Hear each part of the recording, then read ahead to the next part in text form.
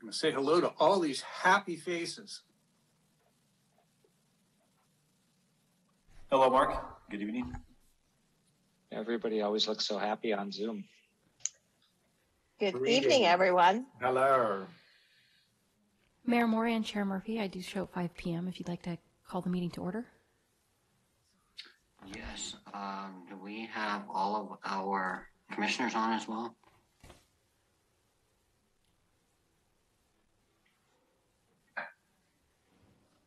I believe we are only missing Commissioner Rodriguez, and I do know that he will be absent this evening. Thank you. Well, welcome all. It's nice to see everybody. We don't usually have these joint meetings, but it's kind of nice. Welcome to the joint meeting of the Cotati City Council and the successor agency to the former Cotati Community Redevelopment Agency and the Planning Commission for Tuesday, October 12th, 2021. Ms. Burgess, if you would kindly do a roll call for us. Commissioner Hancock. Yes. Commissioner Moore. I believe she's trying to log in the other room. Okay, I will come back to Commissioner Moore. Thank you. I will show Commissioner Rodriguez as absent. Vice Chair Lemus? Here. Chair Murphy? Here. Councilmember Harvey? Here. Councilmember Sparks? Here. Councilmember Ford? Here. Vice Mayor Landman? Here. Mayor Moore? Here, thank you very much. So right now, this is really just a presentation, so I will open it up for public comment if we have any public comment on this particular issue. Thank you, Mayor Moore. I'm looking to our attendees tonight. If you have a public comment, please use your raised hand icon. If you're dialing in, you can also dial *9.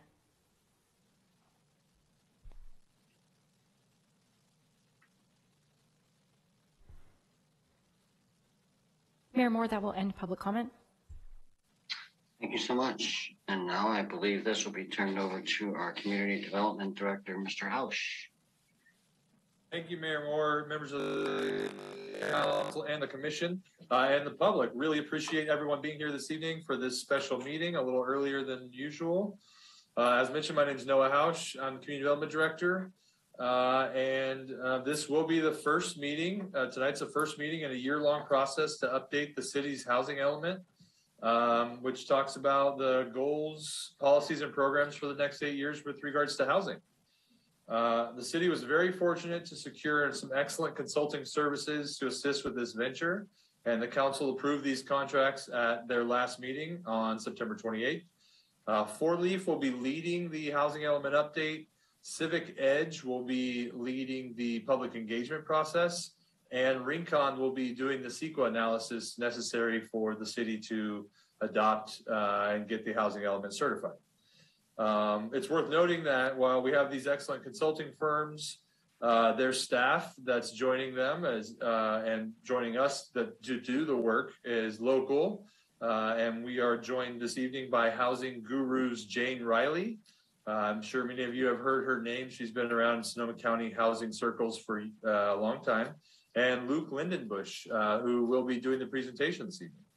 I'll also be available for some questions and may chime in here or there, but it's pretty much going to be Luke leading the discussion. And we have a lot of material to cover over the next hour, and I want to leave time for your questions. So with that, I will turn it over to Luke. And I believe he has a PowerPoint that Lauren will be bringing up. And thank you so much. Great. Thank you so much, Noah, for that introduction. And good evening, council members and commissioners. It's great to be able to present to you today. As Noah mentioned, I am part of the team with Four Leaf, which will be preparing the housing element for the city of Cotati. I'm joined tonight by our Director of Housing Policy, Jane Riley, and I work with Four Leaf as a housing policy planner. Just want to clarify, we'll get the share screen going here. and get this presentation started, just want to clarify that in addition to delivering the city's housing element for the city, we are also coordinating a planning collaborative, the Napa-Sonoma Housing Collaborative, that covers the 16 jurisdictions in Napa and Sonoma counties. So the presentation that we'll be providing this evening is actually part of the collaborative work, and I'll be going a little bit more into the details of that work, but in short, technical assistance provided to all of the jurisdictions in Napa and Sonoma counties. We're really excited to be providing some of this technical assistance, especially to smaller jurisdictions like Cotati. So just going over a little agenda of the presentation tonight. I know you've had some great information from Myers-Nave and other panelists who have come forward to talk to you about housing law. So I'm not going to try to get too into the weeds about the details of the housing law, but just in general want to give an overview of the housing element itself, talk a bit about site inventories and other new laws as they affect the housing element process, talk about some demographics specific to the city of Cotati and how they shape the housing need, and go over in general what the project timeline and next steps are going to be looking like over the next few years, and have some time for the end for questions from council and commission, discussion, and some community input as well. Luke, can I stop you for just a second? Councilmember Harvey, did you have your hand raised or a question? Well, it looks like Commissioner Moore was trying to get in. She was on the attendees, but now she's dropped off again. I didn't know whether there was a problem getting her promoted, but now she's dropped off again. She's back in. I'm here. Okay, perfect. Thanks. I was trying to get you back in. Luke, thank you. Go ahead. Excellent, no problem. Glad we're all here. So just to go over what the housing element is. So it's a chapter of the general plan, and the housing element in short must include an inventory of developable sites, a review of constraints, both governmental and non-governmental, how well you did on your last housing element.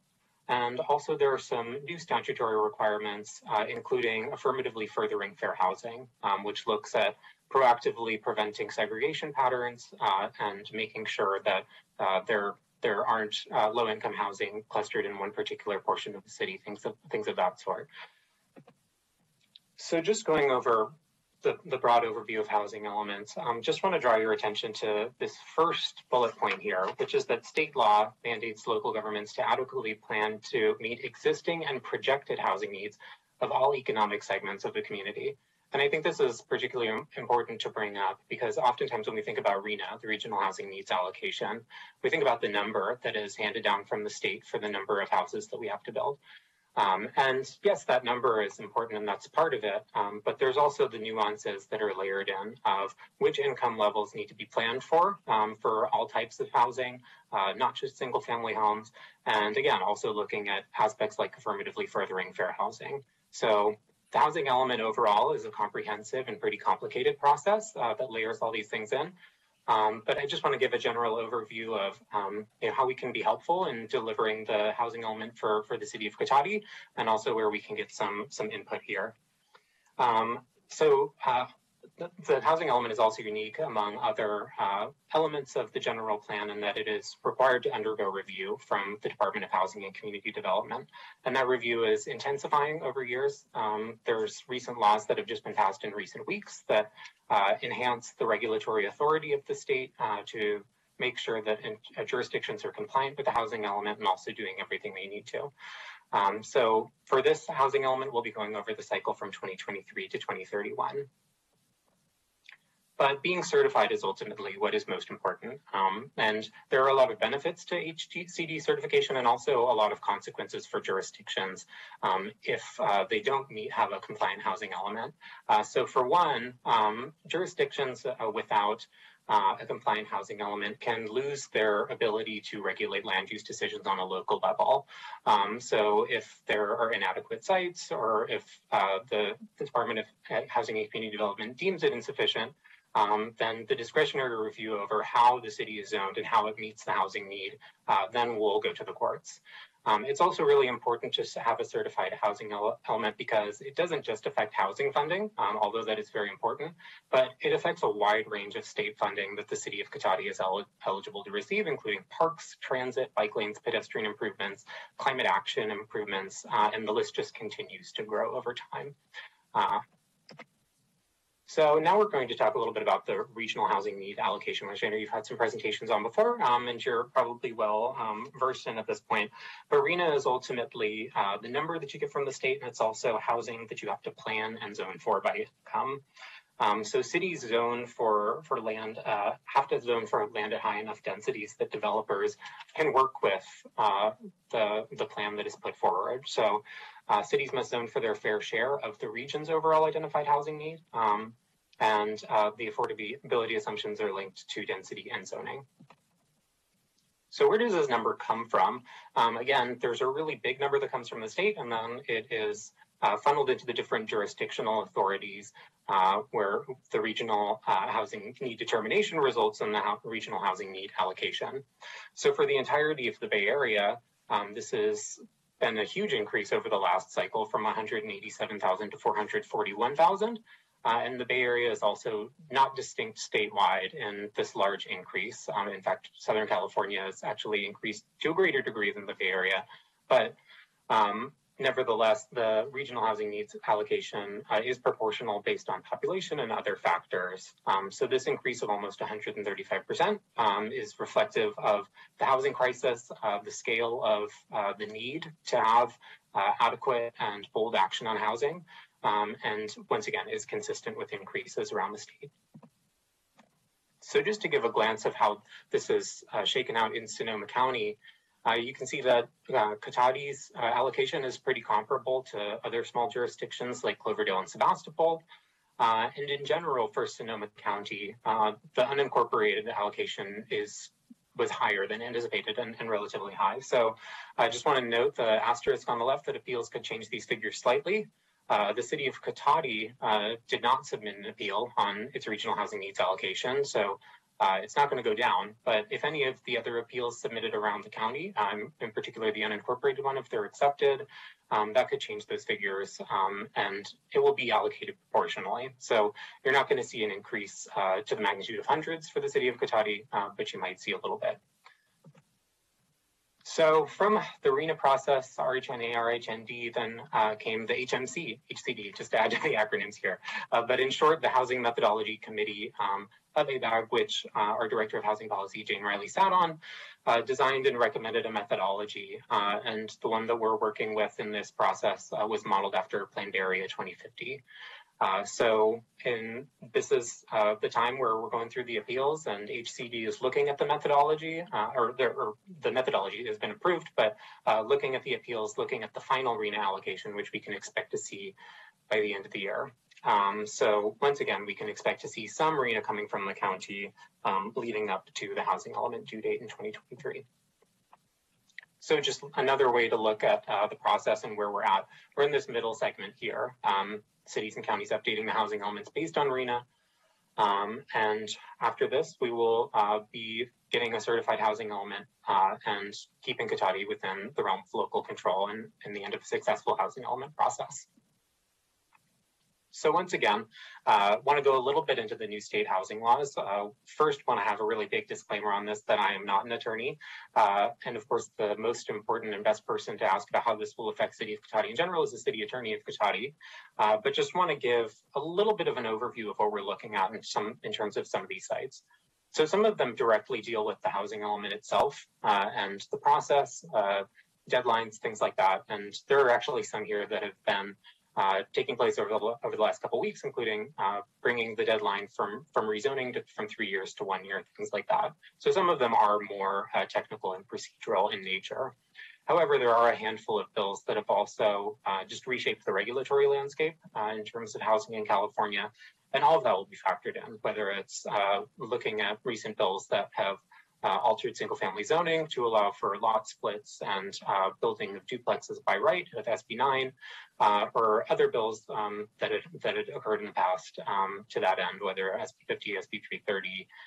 So all of this builds a picture of what we're working with the housing element, and we're working with NOAA and staff and with city attorney and with our legal consultation as well to get an understanding of how this wide breadth of laws will impact the document that's developed over the next year or so.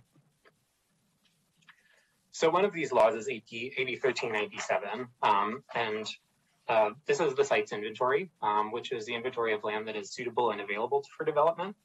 So AB 1397 tightened up the process a little bit for how the housing element looks at which sites are available. And it made sure that the sites that are non-vacant or unlikely to develop aren't selected in recurring housing element updates. It strengthened the government code 65880, the predominant housing element law, which requires rezoning as well for a variety of housing types, not just for single family zoning, but also for things such as duplexes, triplexes, missing middle housing, homeless housing, single residence occupancies, and also ties in with affirmatively furthering fair housing laws to this end.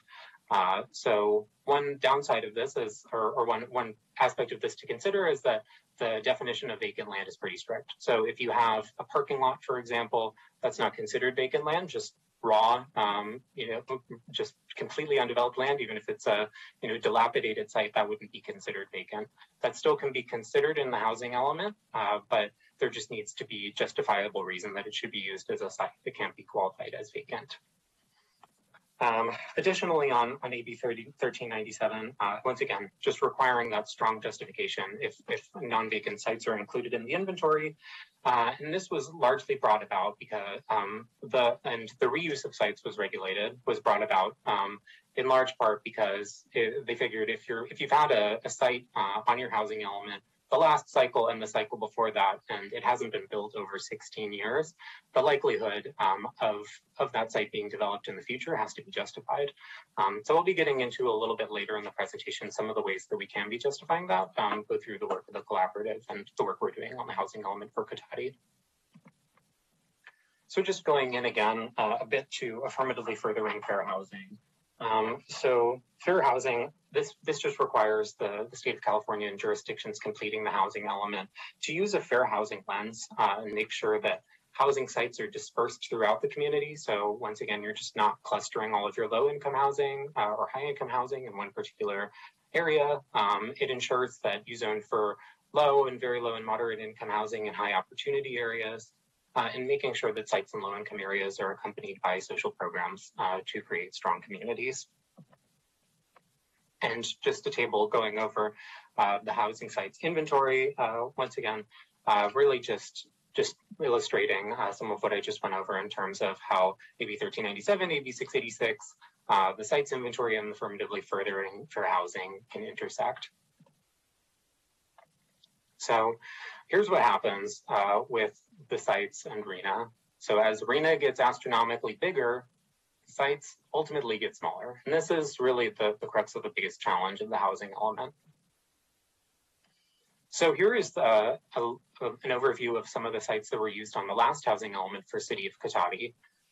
So I'm sure you can recognize that some of these will not be able to be used for pretty clear reasons, such as the most obvious reason that a housing site cannot be reused in a housing element is simply that it's been built, whether it's been built for housing and is no longer an eligible site for redevelopment, or whether it's been developed for a different use. Either of those would disqualify a site from being reused.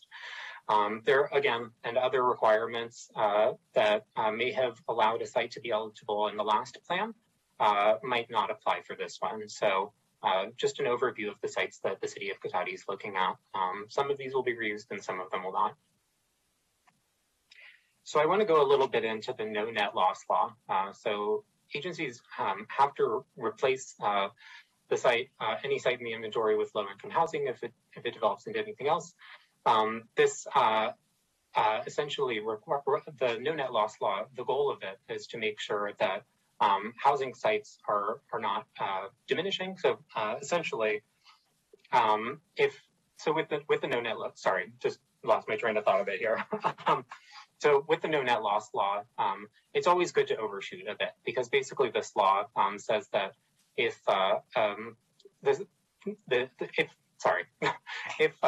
if a site is rezoned from your list and it is off of your list, then you have a shortened timeline to be able to replace that in your list. So it's important if a site, for example, becomes unavailable within the next 8 years, that you have a replacement for that. So the recommendation here is to not just go for 100% of what the RENA is. The recommendation is usually to go to about 130%, just to allow for some flexibility and accommodation in the event that sites are unavailable. So this allows local control to be retained, makes sure that if you dip below that 100% of the RENA requirement for your housing element, that you're going to be able to have a backup plan to deliver those sites. So I also want to go into a bit the AB 72 and AB 215, the expanded enforcement authority, and really what this means for the housing element law. So HCD has more authority in this cycle than they ever had to be able to make sure that housing elements are compliant. And also, there's a little bit more teeth in this law for the jurisdictional authority of the Attorney General to be referred cases from the Department of Housing and Community Development for any violations on this list. Originally, it included things such as the Housing Accountability Act, the No Net Loss Law, the Density Bonus Law, anti-discrimination laws. But this also now requires cities to rezone for housing sites within 1 year if they need to add sites, rezone them, and additional expanded enforcement authority for jurisdictions not complying with SB 35, the streamlined zoning, or affirmatively furthering fair housing in the site's inventory. So this is super important, public participation. Of course, there's the statutory requirement that the local government has to make a thorough effort to have as many segments of the population involved in the housing element process. And beyond that, it's also just a good thing to do to make sure that you have the best housing element possible that is most representative of the community of Cotati. So just want to go back into affirmatively furthering fair housing, since this is a complex topic, started off as a federal program, reinforced by a state program, and just wanted to make sure that we have an understanding that it's not just how many new units a community needs, but also where they are built and who will have access to them. So this is really a comprehensive lens to be able to look at the housing element process and making sure that the city of Cotati is delivering on its obligation to serve every member of its community. So in terms of the requirements, the housing element also requires an analysis of affirmatively furthering fair housing to identify patterns of segregation, racial or ethnic concentration that may exist, and identify policies and programs to either reverse these or prevent them from happening in the future. So just going a little bit over ministerial approval, there have been a handful of laws, including SB 35, as I mentioned, that allows for ministerial review of housing projects if it includes an affordable component. So that's for multifamily residential. There's also new laws, as I mentioned, SB 9, that allow for lot splits and duplexes on those lots in single family zones. And all of this, again, is streamlined, it's by right, it's done on a mere ministerial level, so there's not a public review process at the Planning Commission or the City Council. So it is important that jurisdictions adopt objective design and development standards by the first of the year, which I understand Cotati is well on track to doing, if has not already been done. So pivoting from some of the laws, and again, I know that's a lot, but Jane is online to be able to answer questions after the presentation and about any of the laws or the housing element process in general, but I just want to go into some demographics that illustrate the city of Cotati. So as we see population trends throughout Sonoma County and the Bay Area as a whole, Cotati has been roughly in line without population trends and in general outpaced the Bay Area. And in population age trends, we can see that consistent with jurisdictions across the county and across the region, we have an aging population, which has distinct challenges and distinct needs that may be considered in the housing element process, how to take care of an aging population. And the city of Cotati is also unique in the county of Sonoma, in which many jurisdictions have a reducing population of children, but over the last 10 years, Cotati has had an increasing population of children, showing that Cotati is a good place for families as well. In terms of housing tenure, you can see there's a handful of varieties in owner-occupied represented in the blue and renter-occupied represented in the green here, showing that in general, larger households are more likely to be renter-occupied. And housing tenure by age, showing that it's harder to own a home if you're younger. And again, no surprises here, but an increasing likelihood of home ownership for people between the ages of 45 and 75. And looking at household income level by tenure as well, the clear takeaway here, again, if you make more than 100% of area median income, it's going to be a lot easier for you to buy a house, as represented by the income levels here and home ownership in the blue bars. And households by tenure, we also see that Cotati has slightly more owner-occupied units than the Bay Area as a whole, but slightly less than Sonoma County.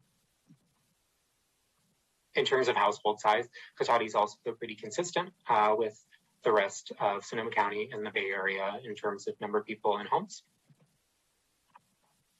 And in terms of cost burden by race, there's a handful of statistics here that just illustrate the wide gradient of cost burden, and even showing that a large amount of people who are making moderate and above moderate income still are burdened by the cost of housing. And just to clarify where that threshold is, above 30% is considered cost burden in terms of housing. So disability is a huge factor in terms of considering housing needs. This is specifically looking at disability seniors, those with an ambulatory difficulty, independent living difficulty, hearing difficulty, cognitive difficulty, self-care difficulty, and vision difficulty. All of these have really different challenges and different needs that arise when we're looking at how to address these populations. So going into a bit of the housing element needs, just a general overview of the project itself. The goal here is to meet local housing needs. So we want to develop a plan that is best for Cotati itself. So the goal here is to cater programs and policies to the community needs. And that's really where the Planning Commission, the City Council, and members of the public come in to bring the creativity and the vision for what this document can look like, not just to meet all the statutory objectives as mandated by the state, but to create a plan that is really best for the city of Cotati as a whole. And really, a lot of what our work is the more technical side of things, ensuring adequate sites, looking at the inventory of sites to make sure that you don't have arena mismatch, and looking into creative policies that can allow a broader range of site options, and look once again through all the site locations in the plan itself through an AFFH lens, so you can achieve state certification. So the next steps from here, we're going to have outreach and community input ongoing through many steps of the process, data collection as we go.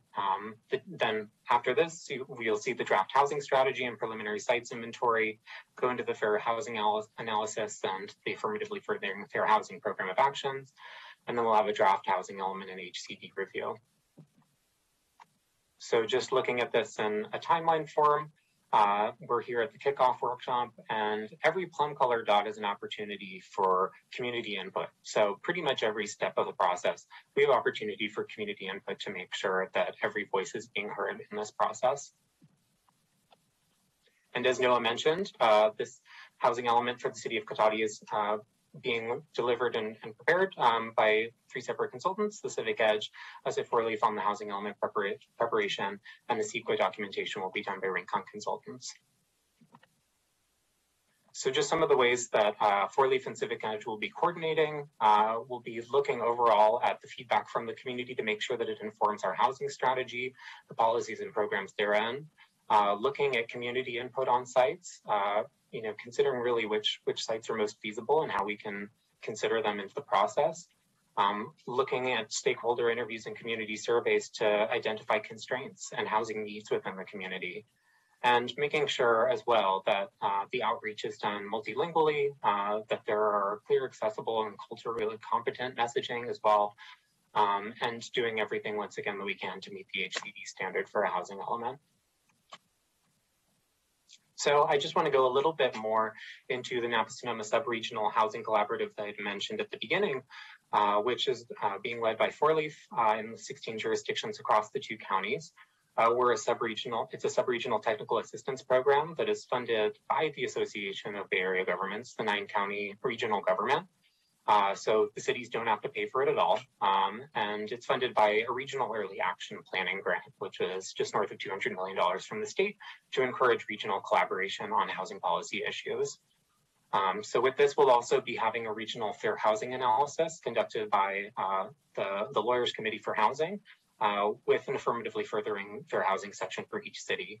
We'll also be working with an equity working group across the 2 counties to make sure that we are really doing that reaching hard to reach communities and doing the most effective outreach that we can for the most equitable documents across the jurisdictions. And we'll also have a developer panel to validate sites. So when I mentioned those sites that are not vacant but need just a reasonable justification to show that they are likely to be developed, that's where that developer panel comes in. So if there's a site that might have a parking lot on it, might have something on it, and we have a need to gauge developer interest to make sure that it's actually a viable parcel for the housing element, the developer panel will be able to do that. So there's no guesswork as to whether or not HCD will accept any of those sites. So with that, I'll turn it over for questions, discussion, and any further public input. Thank you so much. Luke, thank you very much. I will look to see if there's any hands or any questions.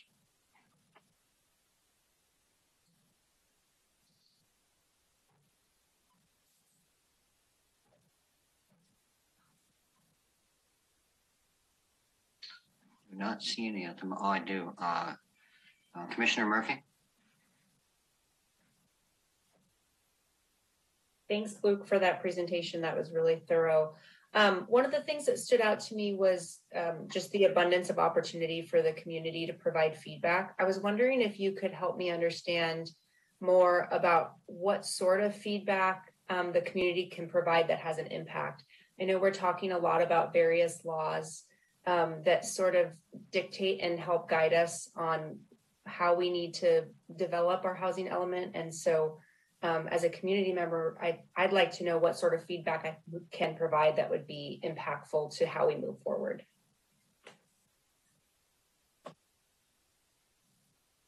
Okay, well, I'll turn it over to Jane to answer the bulk of our questions.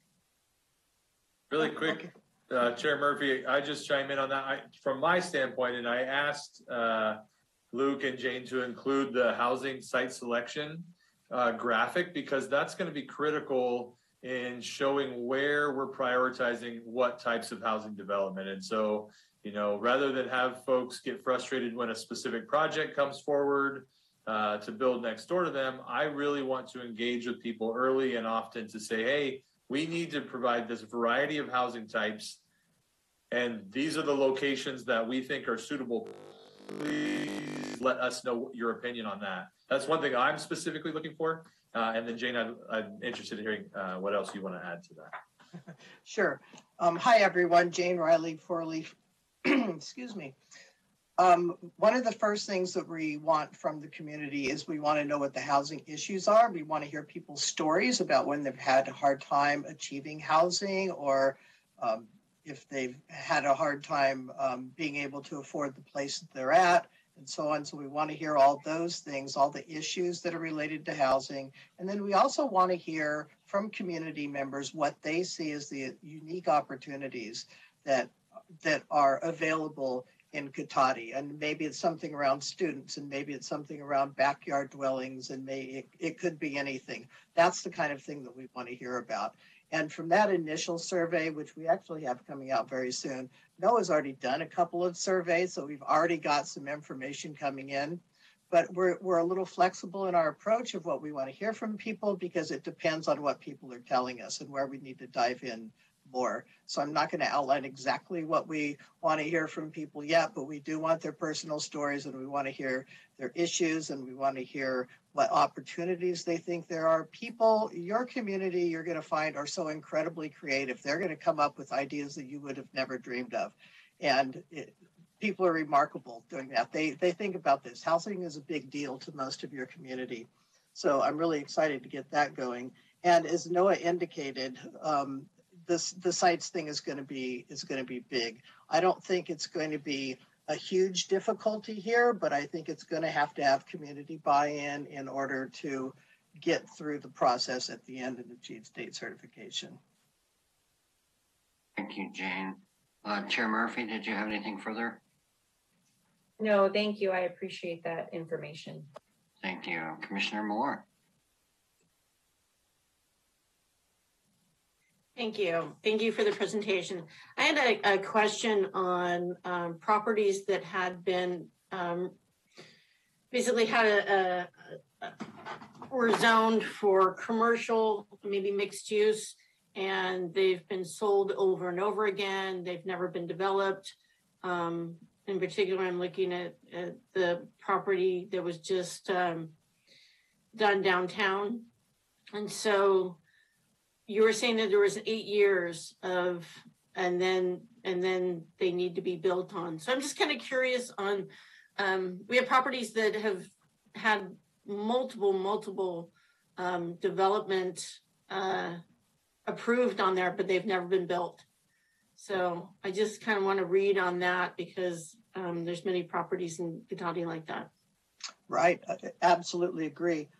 So what Luke was talking about is the new requirement about sites that have been in a previous inventory. So a vacant site that was in your 2 housing elements ago and was in the last one, you can't use it again because it's assumed to be not really a good site unless you have some kind of a justification. And one of those justifications can be that people are interested enough in developing the site that they bring in applications.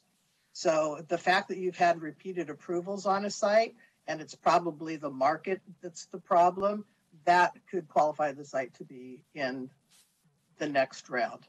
On the other hand, we have to look at why those approvals haven't been getting through, and we do that with an analysis of constraints. So we'll be looking at what it is, then we'll be talking to developers and we'll be asking what it is that's keeping them from doing the housing. And it might be financing, and it might be, purely personal reasons. It might be things that are out of the city's control.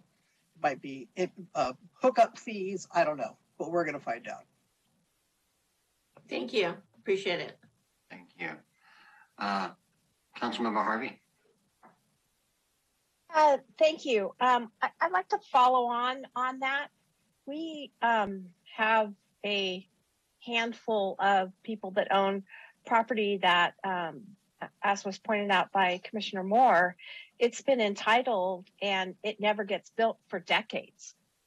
And we get all kinds of excuses as to why it's never built, but we just happen to have a tendency of some developers to just sit on it until they can make what they want to make. So what do we do about that? Because some of it is really, prime property.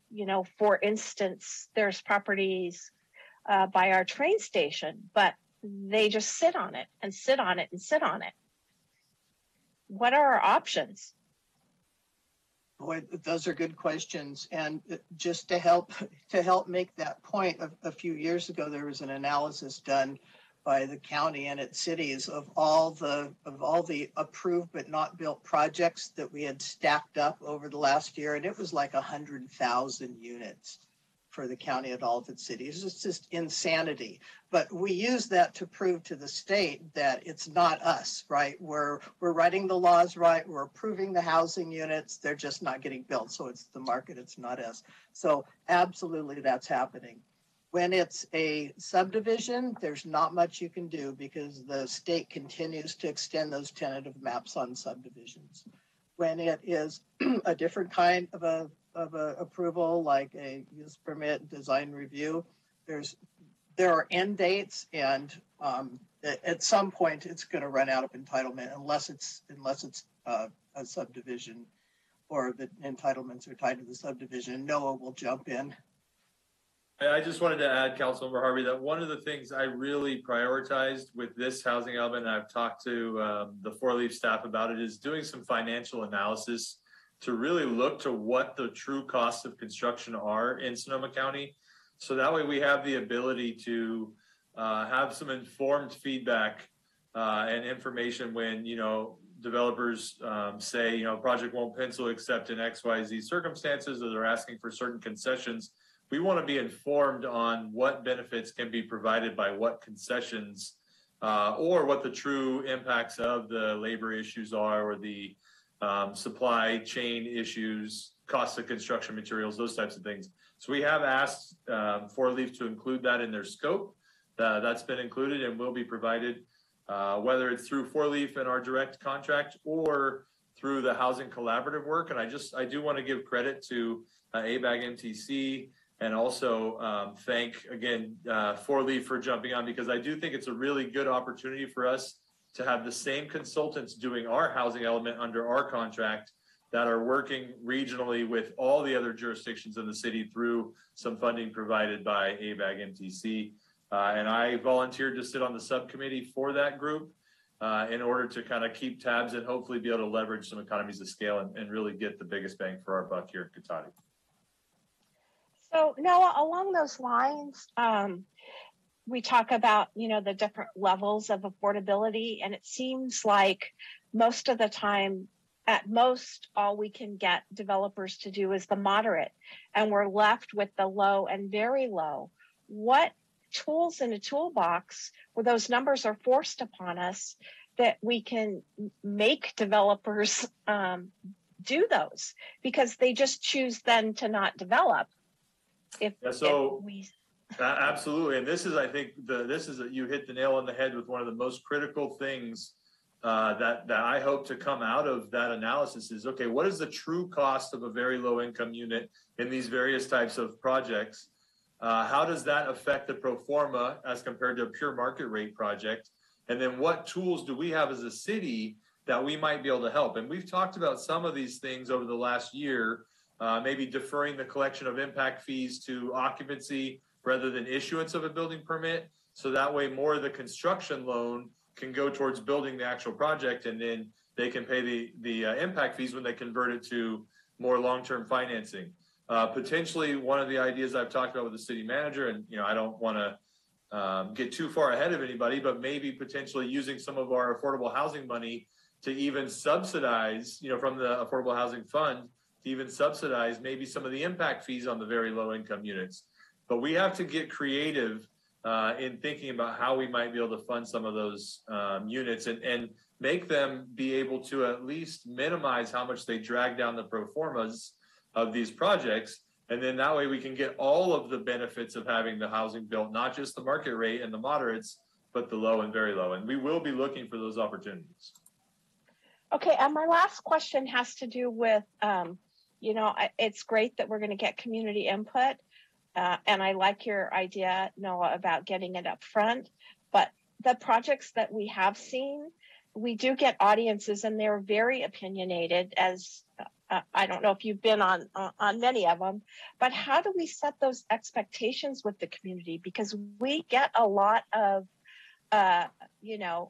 we want Cotati to remain small. How do we set that expectation? I would hate to have people come out and we're going to say, well, we want your input, we're going to do this, and then say, well, forget it because we're restricted by these laws and you only wanted 10 units. Guess what? You're getting 50 next to you. How do we set that expectation? That's a really good question. And it's something that we do need to talk about early. It's a lot of it's messaging, and it's messaging early. What does it mean if the site next to you is on the housing inventory list? What does it mean? It doesn't mean that it's required to develop that way. It will always be up to the property owner what they want to do with that property within the constraints of zoning. Just because we assigned it, let's say 49 low-income units, doesn't mean that it's slated to be developed that way. RENA is a zoning exercise, and local jurisdictions aren't required to build the housing. The thought is, as Luke mentioned, they want to put everything in place so that a developer can come in and it would be feasible for them to build the housing. So it's a lot of talking up front, and this needs to be done across the board. We have to have similar talking points. We all have to be saying the same thing about what it means to be on the list, that it doesn't necessarily mean it's going to be developed with affordable housing. We are not required to build that much housing. We're required to demonstrate to the state that we have enough land zoned for that housing if a developer were to come in and build it. So I think just backing away from that fear that the city's telling me what's going to go on my property or what's going to go next to my property. I think backing away from that fear with a little truth telling before the bad information comes out is really important. And organized groups will try to spread bad information. So it's important to get the messaging out there early and often. And I would just add, letting people know, what the problems are that we come to or realize through our analysis, and then show what we're trying to solve for. And while I absolutely understand some people have certain expectations, I think just letting people know what could happen and what the process will be when there's not an actual project proposed next door is the best thing we can do. We need to bring everyone into the tent to help come up with ideas and solve the problem for the whole community. Right, but it's going to be important to set that expectation, up front with folks, because if they think they gave you input and they think that their input said one thing and we do something else, that's where it gets dicey. I completely understand, Councilmember Harvey. One of the things I used to do at neighborhood meetings, and by the way, one of the things we're going to instill is a neighborhood meeting requirement, which we've already been doing, but it's not codified yet. Before any big project could come in, we'd have to have a meeting with all the direct neighbors and the developer to talk about it before they even file. But that's great. But one of the things I used to always say is, okay, here's the project, and folks will say, well, I don't want anything built next door. And I totally hear that. And I'm taking notes on that. But the general plan says this and the zoning code says that. So if something is going to be built, what are your concerns about it? Because there's some type of base property rights that go with these zoning districts. And it is important to me to communicate that clearly and unequivocally. And that you hit it right on, and that's what we need to tell people, that they can't tell someone next to them that they are not able to do something with the property they own. If I can jump back in really quick on public input and how we incorporate it into the housing element. They give us input and then we don't use it. We are required to track all of the public input and then say how we incorporated that into the housing element, or if we didn't, why we didn't. So when people give us input, they will be able to go back and see why it wasn't incorporated, or if it was, where it was. Great. Thank you. Thank you. And good luck. Thank you. I just want to remind you, the remaining attendees and participants, we have a 6 o'clock council meeting. So I've got 3 hands up, and I've got Commissioner Hancock. Go ahead. Yes, hello. I agree with the sort of comments about the public side and question there, how to get that input. But a specific one on how to make it for any disability or aging type housing. What we've seen at the moment is that it's getting pushed out onto a remote part of the city for people who are aging, and then they're surrounded by traffic. They can't actually walk anywhere. So do we have a way of actually saying that if we're looking at any housing for people who are disabled of some sort, that it's going to have the services easily available around it? How do we phrase that? Well, we'll certainly work on that with our policies and programs, and hopefully we'll get some input that's really focused on that. If it's one of your priorities to have that housing in a centralized part of town, or at least have that selection available for aging people or people with disabilities, then that's something that we can write in. It's probably a good idea to have that housing dispersed throughout the community so that people have choices, and also because it's a part of affirmatively furthering fair housing. Thank you. Thank you. Councilmember Ford. Thanks for the helpful presentation and question. Just a quick question also, I'm worried about the no reusing sites issue and justifying. So we are not one of those cities that puts unbuildable sites on the list in hopes to prevent development. We put real sites where we really want to see diverse housing. And so we think most of the sites I imagine that are on the current map are in fact viable sites. Does that developer panel that looks at non-vacant land, might they also have a role to play in justifying reuse of sites? Yeah, absolutely. We can include those sites as well. Okay, thanks. And one other comment in the presentation, the numbers on the population age trends graph don't match the bars at all. And so I don't know which to believe, the numbers or the bars. So if at some point you could get us a corrected version of that one slide, I'd appreciate it because I'm curious about that change. Which slide was that? The population age trends. Oh, okay. Thank you. Thanks. Thank you. Commissioner Lemus. Yes, thank you for the presentation. I had a question about the equity working group that's going to be formed. I had questions about how you identified members. Is it geographically represented? And what activities or how will they engage the community? What are the plans for them? I hope we can call you on that. So this has just started out, and we've posted to our steering committee of the collaborative, and Noah is one of our steering committee members. So we've posed the idea of doing that. We've gotten buy-in that we will form an equity working group and kind of what the role is, but it's pretty loose. And we still have to come up with the criteria and the how much the stipend is and what the length of service would be and how many hours we're talking about and what the role is. But the thought is that we're going to use our equity working group, which might be, we're probably going to be piggybacking on someone else's, right? Because there's only so many people that can serve in equity working groups.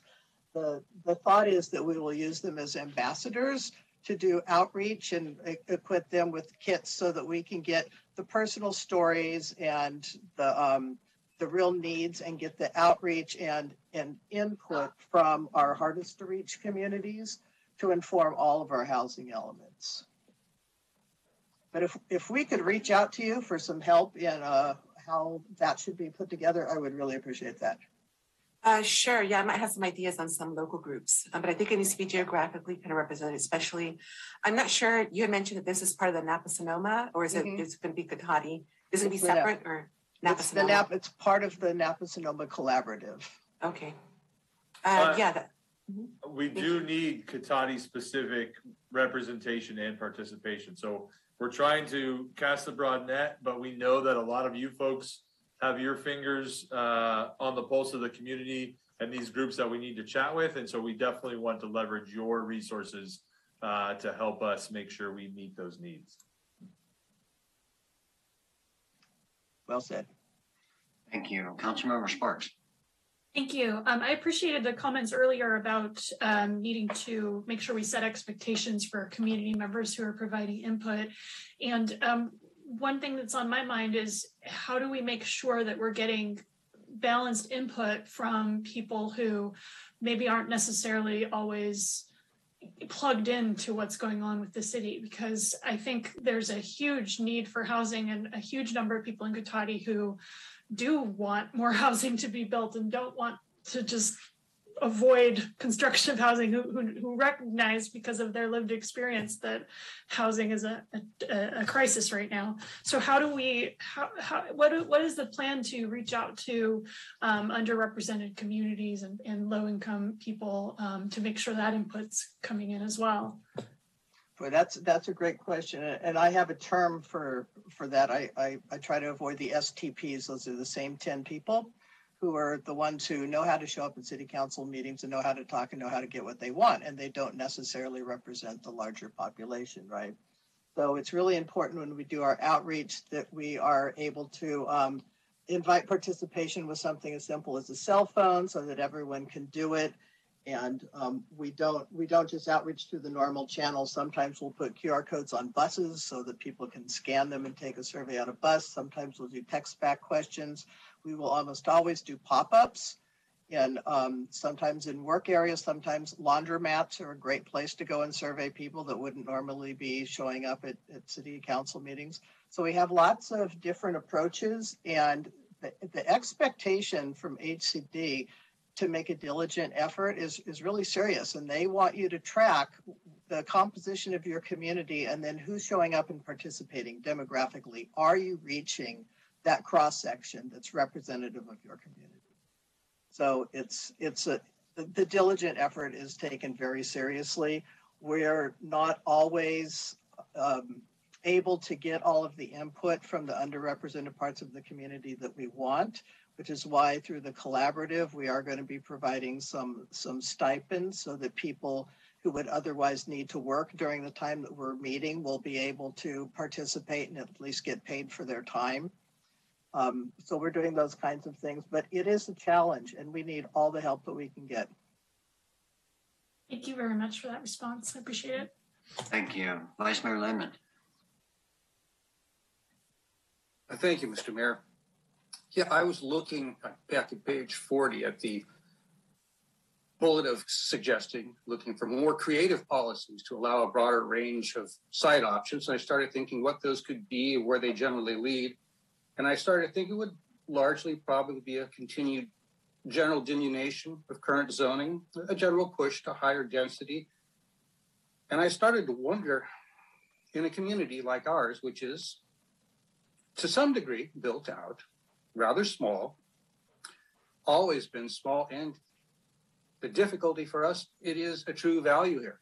This is something that I don't care what side of the political aisle you are on in this community. If you live in a small apartment or big house, everybody likes that this is a small town.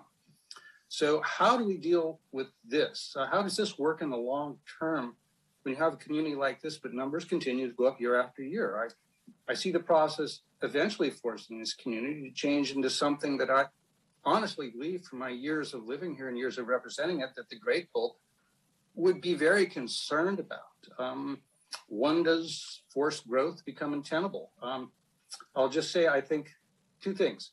I think my colleague, Councilmember Harvey, nailed it when she talked about the stories, because I think the stories you'd hear if you really talk to the unplugged people in Cotati, the average working people that fill most of our neighborhoods, they would be very unhappy with this. They don't even realize the ramifications of one site due to SB 9 becoming potentially up to 6 separate residences between extra units and splitting of the individual houses.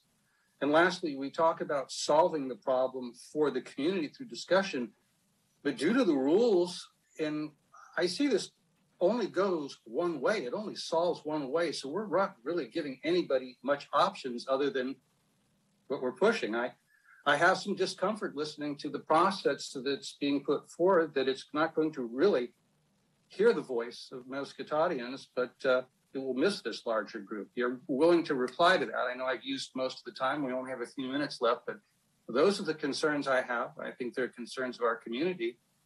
Any suggestions how this process is supposed to work in the long term in a community like Cotati, which certainly isn't San Jose or San Francisco, I'd be interested in hearing, because I don't see how it does. I think it's untenable. Well, I think you've hit on a lot of points that are worthy of a much larger discussion than what we're doing here today. Just what the state is assigning us, the fact that we're losing population, not gaining population, but we're still getting these big numbers.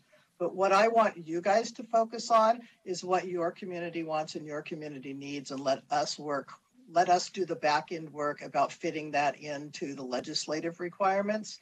I want you guys to listen and guide programs towards those that fulfill the needs of your community. Let's take, for an example, density bonuses.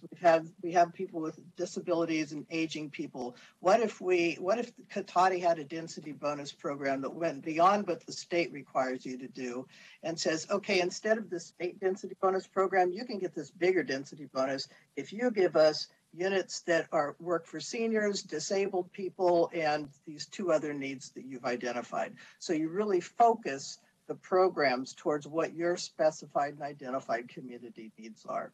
And I hope to change your mind, and I hope to make you more hopeful as this process goes on.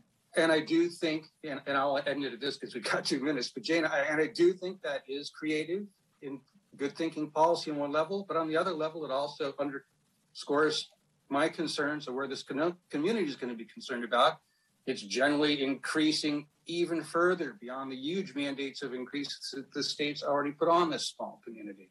So that's the basic that's the elephant in the room, and the discussion of this and the way this process is set up. There's no ability for them to assess individual places. It is one size fits all to a degree. Vice Mayor Lemon, I would just chime in. So my goal is, and my hope is that we can take some of the work that we've done with the downtown specific plan and the Santero Way area and leverage the sites we've already identified as a community as appropriate for some of our development and utilize those and really focus on getting those incorporated through the reuse process if we need to as our sites. I think we're going to be able to be successful with putting the growth where the community's already said we want to do it.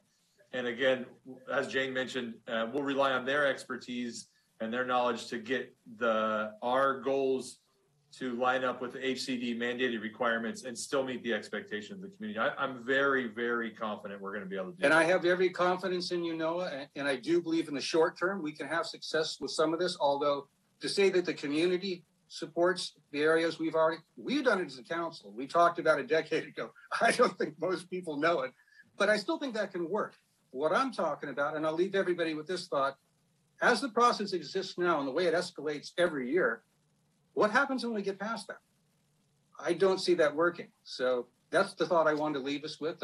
Appropriately negative as we go to one more meeting, so apologies for that. But thank you for the discussion and the input from both of you. I appreciate it. Thank you. Councilmember Sparks, did you have one more thought or something come up? No, we're out of time, so let's move on. Okay.